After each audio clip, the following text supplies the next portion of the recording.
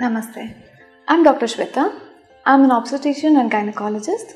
I'm a fertility consultant as well.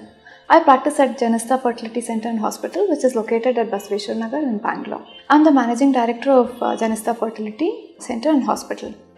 Janisthaa. Why Janisthaa? What does Janisthaa mean? Janisthaa means desire. Most of the people come here with a desire to conceive, and that is why we chose the name as Janisthaa.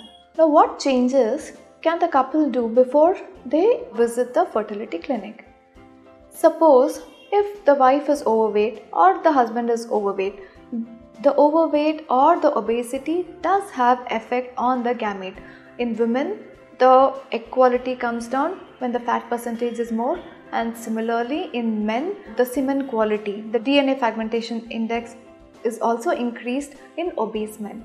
So I would recommend people before visiting the clinic, I would want them to lose weight. Even if they lose about 10% of their body weight, it goes a long way. They can conceive normally if there are no other issues, and it prevents them from getting into unnecessary treatment. And suppose if there are any other medical conditions like less hemoglobin, hypothyroidism or hyperthyroidism or hypertension, that is BP, or any other abnormalities, so all these values or the system has to come back to its normal. That means you have to have a normal hemoglobin, your thyroid levels has to be in normal level, and only after that when you try, the success rate would be better.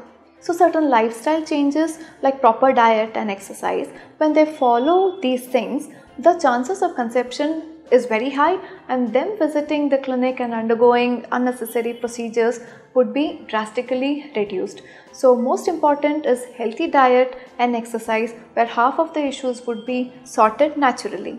So now what are the kind of food they're supposed to take? I would recommend whatever has been followed in your family, that means whatever your grandma is to make or your mother is to make, I would recommend you to have that.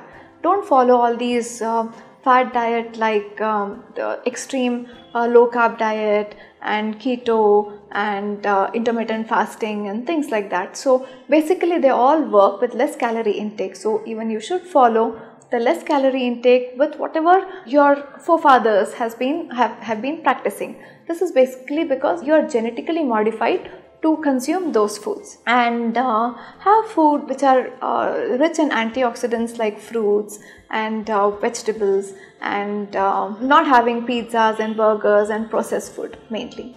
So by doing these small changes in your life, all these things might help you to conceive naturally.